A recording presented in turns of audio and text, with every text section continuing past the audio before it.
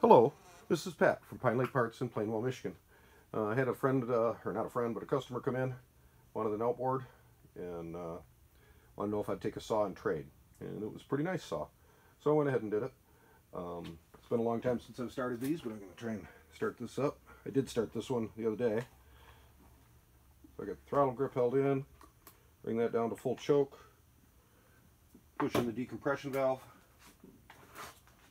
Don't remember which way the guard goes. There, the guard's in place. It fired once, so now I'm going to go to middle choke. Decompression valve in.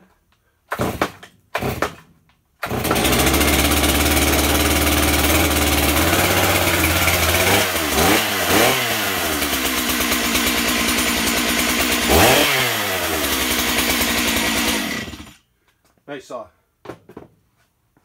Any questions? Give me a call. Area code 269-347-0014. It's a MS Stihl 441.